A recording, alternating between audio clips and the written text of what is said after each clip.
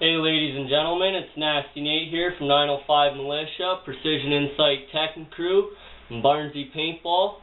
I'm here with a couple Empire banana pod packs. This red and black one is mine. This gray and black one is my teammate Christopher Lowball McCinnamon's. First let's talk about this one. They're both the banana pod pack design, which they do hold your pods nice and snug.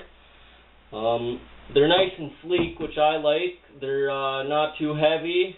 This one here is an older version of the banana pod pack. Still has both double tightening straps on it here for you. Has a nice little pad here, so it's not too hard on your back there.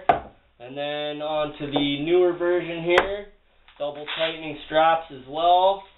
And when you're on the field there, and in between rounds and whatnot, just in case you don't want to take the pod pack off, you can go ahead and separate the part that holds the pods from the part that rests against your back, which is also nice and padded, same as the earlier version.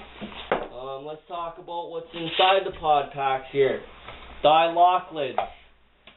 Just got these not too long ago at Barnsley Paintball, as well as the pod packs. Gotta love the lock lids because they do lock. They won't pop open from just pressure. You have to press this nice little push button here that pops the pod open for you. They also do hold about 50 more balls than the regular pods do. We did a test last night.